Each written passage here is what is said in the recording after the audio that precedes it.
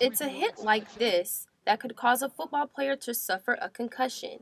With football being such a physical sport, concussions are sustained on the field all of the time. And a concussion doesn't always mean a direct hit to the head.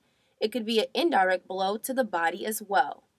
USC defensive end Devin Washington remembers the hit that caused his concussion. Headaches got worse, and every movement I would make, I would get dizzy, nauseous, and just sensitive to light. The Center for Disease Control says that 78% of concussions occur in games, but Devin received his during practice. It was a light hit, wasn't anything serious, just bumped head with the fullback. Devin did not play the entire season. Dr. Susan Yergin, professor of athletic training, says concussions can cause more than just a headache. The person could feel more emotional or unstable or confused. She explains there is no definite recovery time for a sustained concussion. For Devin, it took 5 months. Most of the time it really is a matter of giving the person time to rest cognitively until symptoms resolve. The CDC says that if someone has already received one concussion, they are 1 to 2 times more likely to receive a second.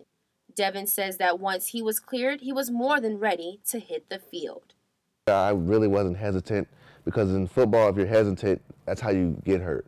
Various factors contribute into letting a player back onto the field after sustaining a concussion, such as passing a balance test or sitting in a dark room for hours. And with New Given research, managing a concussion requires specialized and state-of-the-art approaches. Some of those approaches include rest, counseling, meditation, medication, and neurotherapy. USC head football trainer Clint Haggard says educating the players has become very important. Guys thought that they needed to play through a concussion, that getting a headache was part of football.